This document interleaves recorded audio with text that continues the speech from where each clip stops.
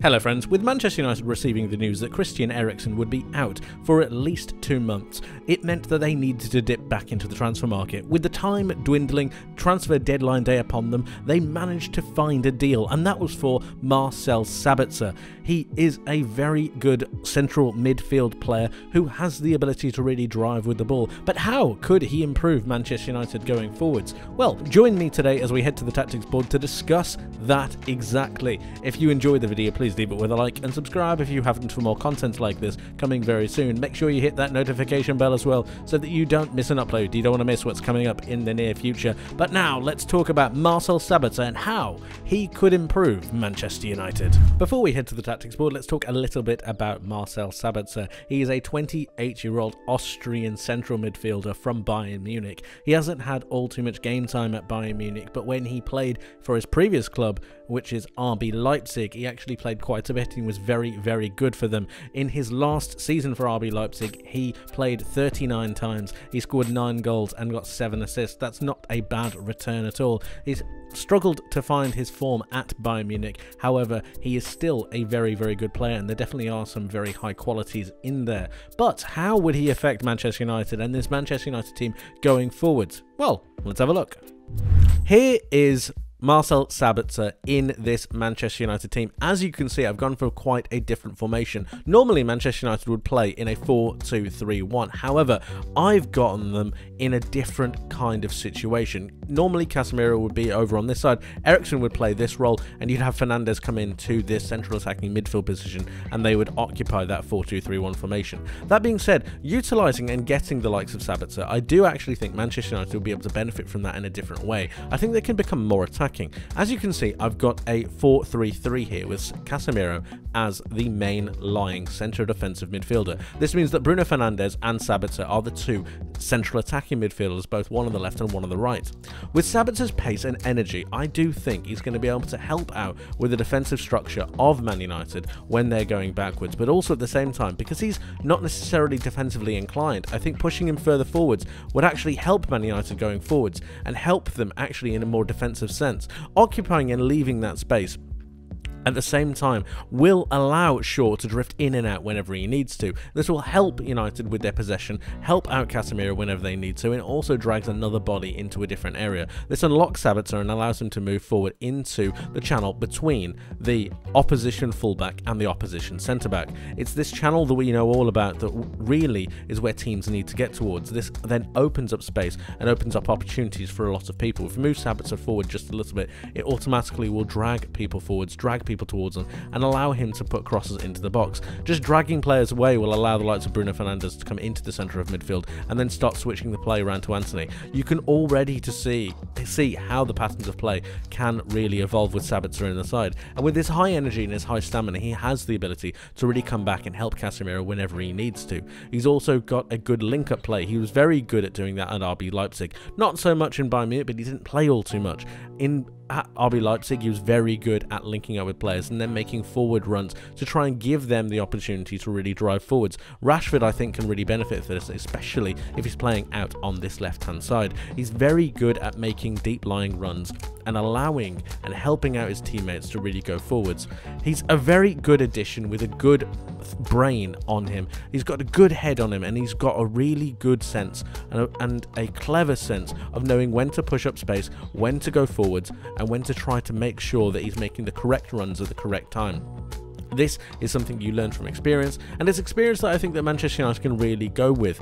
And he can also play 1-2 as a Martial. He can do all the standard simple stuff, but it's his deep-lying runs and its attacking formation that I really think is going to help Manchester United, especially when you're playing against the teams who want to sit in a lower block, the teams who are understanding that Man United are starting to really get into gear and starting to be offensively quite good. Antony on this right-hand side is also going to benefit from this, because obviously Sabitzer moving into this space is going to drag players away. Bruno Fernandes is not going to be the only main man marked now, and it means and it allows him to really drift into the spaces that he likes to be at. He can find those killer pinpoint passes, but of course this also leaves Casemiro isolated. He can shuffle across whenever he needs to, but his legs aren't exactly amazing, and that's why I do actually think that Sabitzer is very good in this position, because of his stamina. Although he's not defensively orientated, I do think that Sabitzer is going to be able to make his runs backwards to be able to help out with the Manchester United team more often than whatnot. It's a very interesting system and an interesting way of going forwards, and it's actually a way that I think Manchester United can change their formation without changing too much about them. They all have their own separate roles, and they all know how they want to go forwards, and they all know how they want to play. But adding that little bit extra quality, adding that little bit extra oomph in Sabitzer, he's also got a better engine on him, which means that he's going to be better at pressing.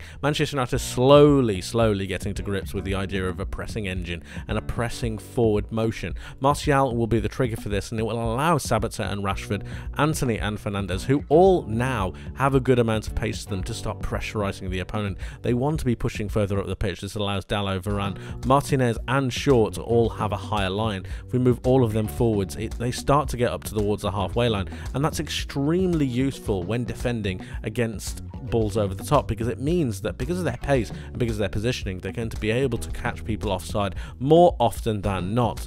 In the end, I do think this is where Erik ten Hag is going to start leading this Manchester United team. I just think the lack of pace that Eriksen showed is something that I don't think they could have dealt with, and I also think that keeping him in the side was something that was extremely necessary. He dictated tempo very well, but Sabitzer offers something a little bit more frontal, a little bit more front-facing, something that's got a bit more aggression about it. Sabitzer is more of an attack dog rather than a silky playmaker, and that's not to be disrespecting him. I mean, all the respect in the world. He is an absolutely brilliant player, and when he played at RB Leipzig, he actually had a very good shot on him. He was able to shoot from outside the box, inside the box. He was very good with the ball at his feet.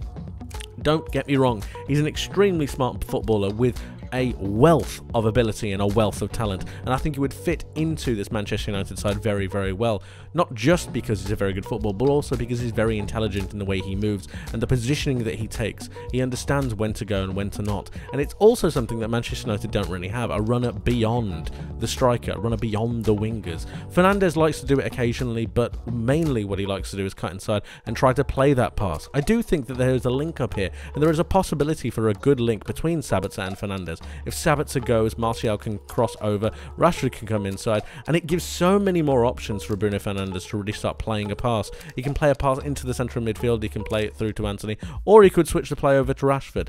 All of this seems very complicated, but it's actually very simple. The unlocking runs of Marcel Sabitzer, I think, will allow Manchester United to go forward and just add an extra dimension to their game, and in this pivotal point in the season, that might be exactly what they need.